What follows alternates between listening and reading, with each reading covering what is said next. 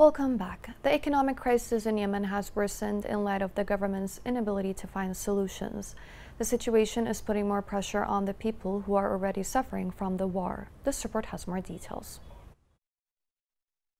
As the Houthis stoke the flames of regional warfare, hindering vital efforts to achieve peace in Yemen, the economic crisis facing the Yemeni government has worsened. The ongoing halt of oil exports, Yemen's most important source of foreign currency, has enabled the national rial to plummet to devastating depths. Government sources have indicated that efforts to address the economic situation under UN brokership have faltered, while the central bank in Aden attempts to implement remedial measures against commercial banks in Houthi-controlled areas. The Houthi militia continues to deny financial transfers through the unified network from areas liberated from Houthi control. According to the sources, the government faces significant challenges in providing salaries for employees in areas under its control.